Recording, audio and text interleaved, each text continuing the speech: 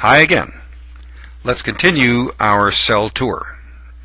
In this presentation, we'll emphasize again the experimental approaches to understanding the function of major cell components.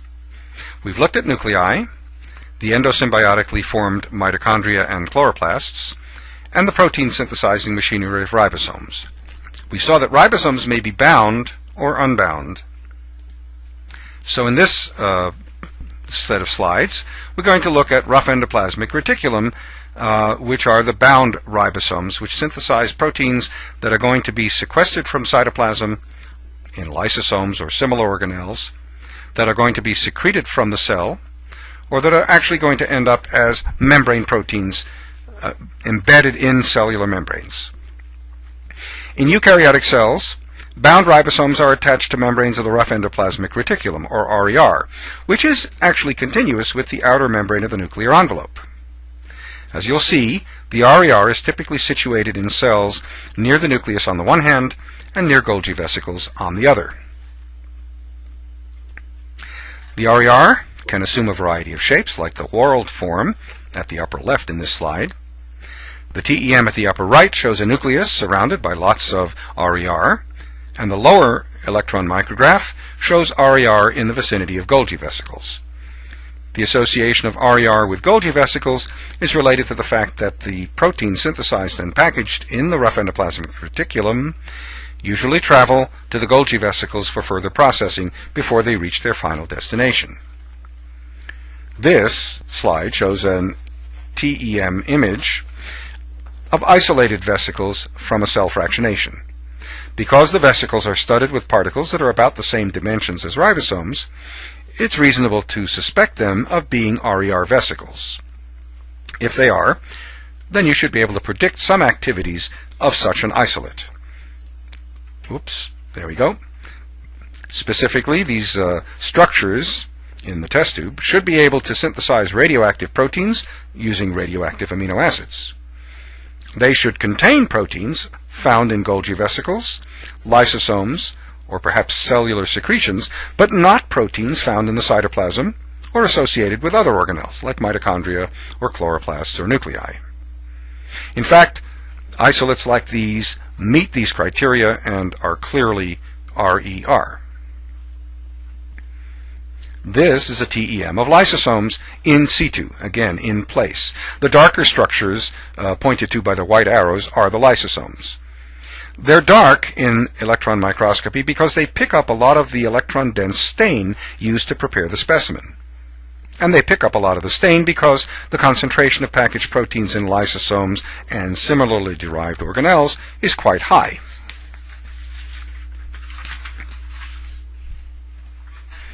Okay, lysosomes derives from a term meaning lytic bodies. What they do is they store hydrolytic enzymes intended to catalyze the hydrolysis of lipids and macromolecules like carbohydrates, DNA, RNA, and proteins.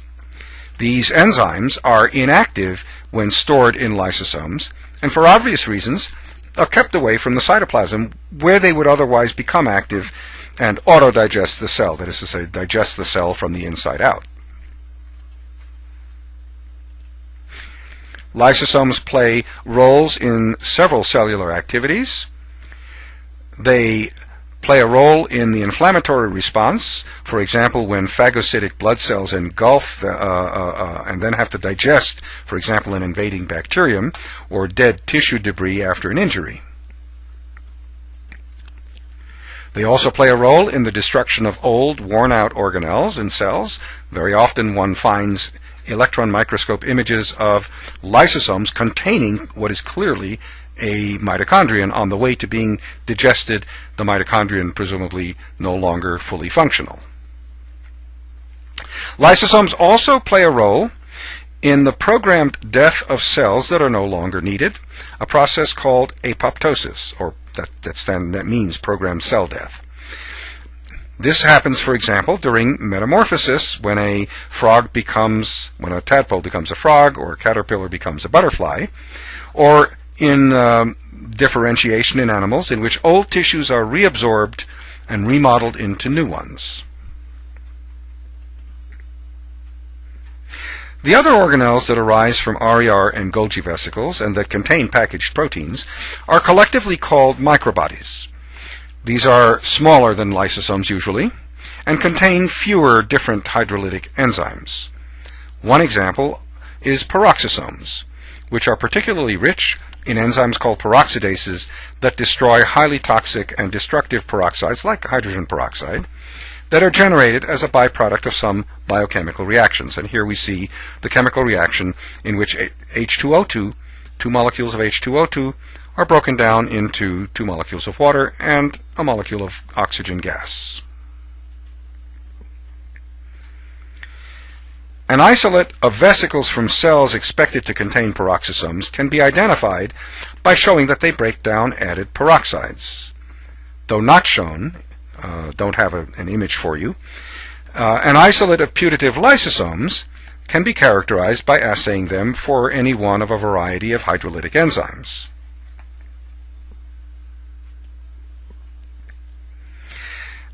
As I noted, Golgi vesicles are usually found in the vicinity of rough endoplasmic reticulum, from which they accept and then later process newly made packaged proteins. The processing can include adding sugars to make glycoproteins and or hydrolyzing parts of a polypeptide that are not going to be needed in the mature functional protein. Since the Golgi vesicles are kind of a way station in making proteins destined for different locations, they're going to have to sort the proteins so that they end up in the correct locations. In fact, Golgi vesicles eventually bud to become vesicles that include lysosomes or microbodies or secretion vesicles.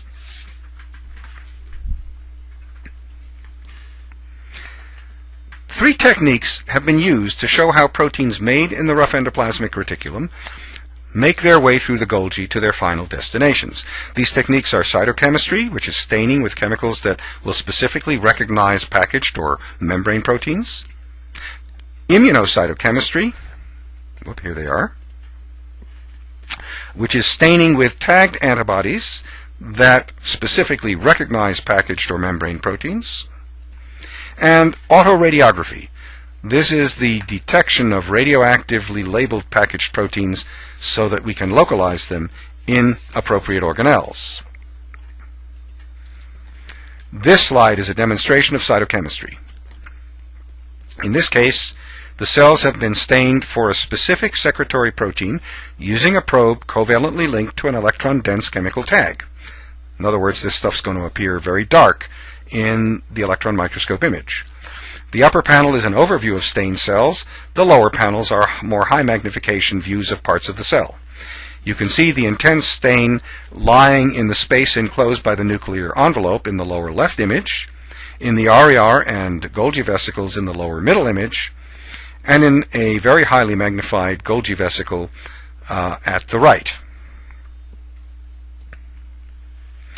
When fractionated by differential centrifugation and then viewed by TEM, isolated structures that look remarkably like Golgi vesicles can be seen. That these are Golgi vesicles can be confirmed by, first of all, destroying the membranes and releasing the proteins, and then assaying the proteins for specific hydrolytic enzymes, peroxidases, or, for that matter, secretory proteins.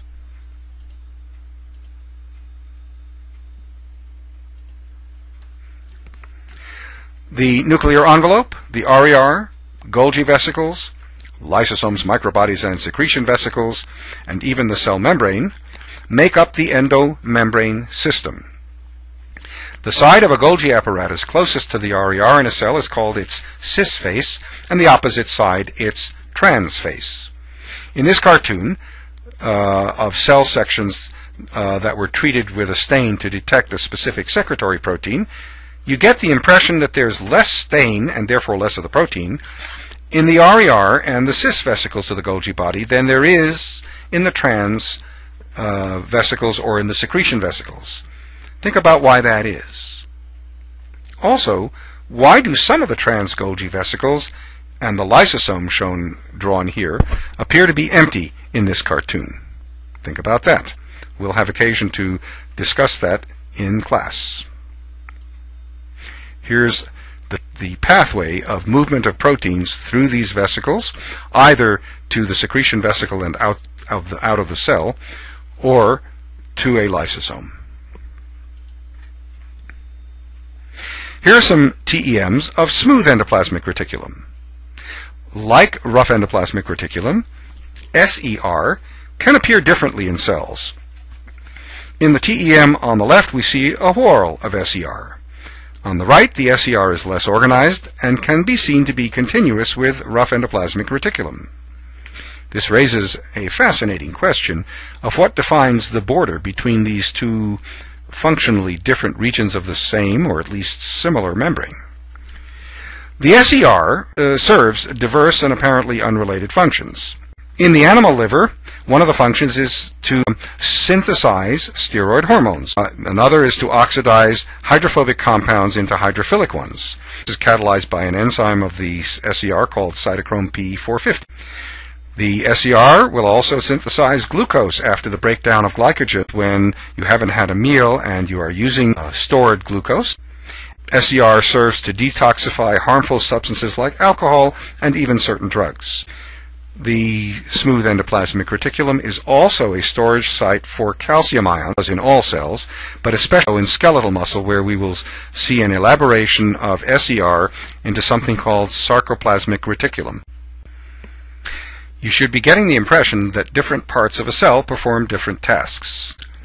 Clearly, eukaryotic cells have more spaces and places to compartmentalize different chemical reactions. Even membranes themselves, like the plasma membrane, can be a separate and distinct compartment performing chemical reactions not found elsewhere in the cell. The plasma membrane can be fractionated as a relatively high-speed supernatant in a cell fractionation.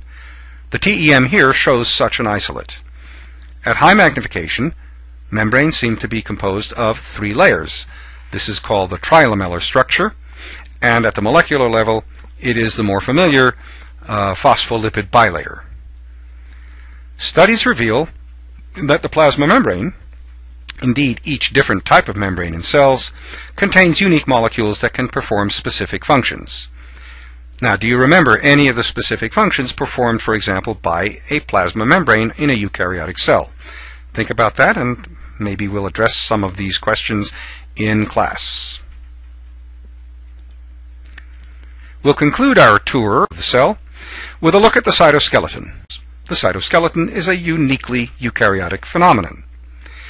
The 3 main components of the cytoskeleton provide shape to cells and participate in motility. And here they are. Microtubules are shown at the top. These are made up mostly of polymerized alpha and beta tubulin polypeptides, and they're involved in cell shape as well as in cell motility. Microtubules are thought to be hollow tubes. At 24 nanometers in diameter, they're the largest cytoskeletal element. Microfilaments are made up largely of polymerized actin polypeptides. At 7 nanometers in diameter, these thin filaments are the smallest component of the cytoskeleton. And thirdly, intermediate filaments at about 10 nanometers in diameter are aptly named because they're in the middle in their diameter between microtubules and microfilaments.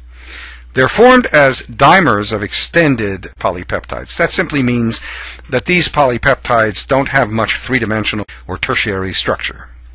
A common example is keratin, the major protein of hair and fingernails found outside cells. Well, keratin inside cells forms a part of the cytoskeleton. Here are 2 images that reveal that cells do indeed have a fibrous cytoskeletal matrix, and they're not just a bag of sappy cytoplasm. All the particles and organelles are essentially hung on the scaffolding or framework. The left image is a high-voltage EM image.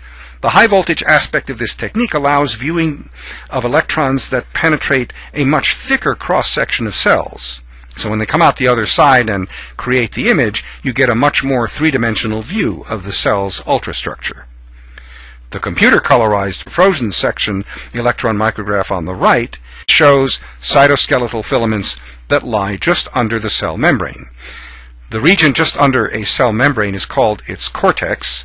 It often contains a high concentration of cytoskeletal filaments, which can explain how a cell maintains its overall shape. This slide summarizes the involvement of cytoskeletal components in either shape or motility in cells. You may recall the role of microtubules in mitosis as the main part of centrioles and as key players in ciliary and flagellar motion. They're also found in the microvilli of cells lining our small intestines. Why do you think they're found there? Think about that. Perhaps we'll have a chance to talk about it in class. Microfilaments are involved in muscle contraction as the thin filaments that slide against the thick filaments called myosin filaments. They also account for amoeboid movement and cytokinesis, or the splitting of one cell into two at the end of mitosis. Not shown here is that microfilaments also play a role in cell shape. Intermediate filaments are mainly involved in maintaining cell shape. They have no direct involvement in cell motility, but, as we'll see later, they can have an indirect role in cell movement, particularly in muscle contraction. And that brings us to an end of this presentation.